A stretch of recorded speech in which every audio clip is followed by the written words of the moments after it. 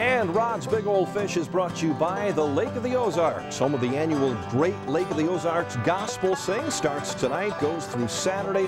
Go to funlake.com for the details. It's been awfully cold fishing, but warm enough for Louie Darmitzel. The young 4-year-old fisherman caught his first keeper, a crappie, at the Lake of the Ozarks while fishing with his grandpa Tom Otto on the last day of March. A fun day of fishing on the 25-mile marker. Good catch, Louie, for Rod's Big Old Fish.